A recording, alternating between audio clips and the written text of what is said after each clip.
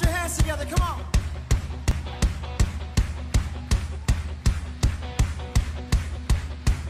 Oh, clap your hands, all ye people, and shout unto God with the voice of triumph.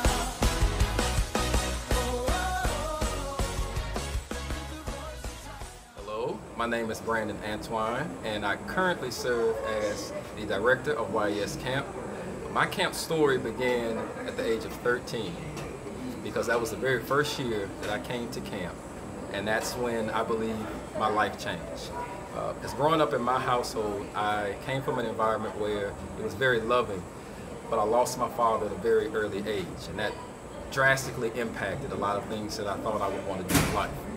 But when I came to camp for the first time at 13 and I met not only the awesome staff, but the wonderful people and felt the love, I instantly knew it was something I wanted to be a part of forever. And so I came back year after year, and I made sure that I did everything I could to grow within this camp, because the things that they do here are awesome, and it helps to really build up who you are as a person. I worked my way up through the youth staff, I worked my way up through the counseling staff, I served as assistant counselor, and I served as a counselor, and then I actually served as the lead counselor. Then I had the opportunity to serve as the assistant director under P. Rice, and now I've had the privilege of serving as director for the last 6 years. And I truly can say that camp has helped to shape my life to be the man that I am today.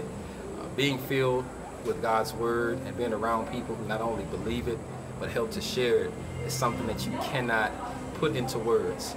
And just what we do here at camp and how we give back to our kids is important to me, because camp did that for me. And so in the 16 years that I have been here, I am looking forward to not only 16 more years, but how many more leaders we will create, because that's what this camp is all about. Growing with God, growing with others around you, and working towards making.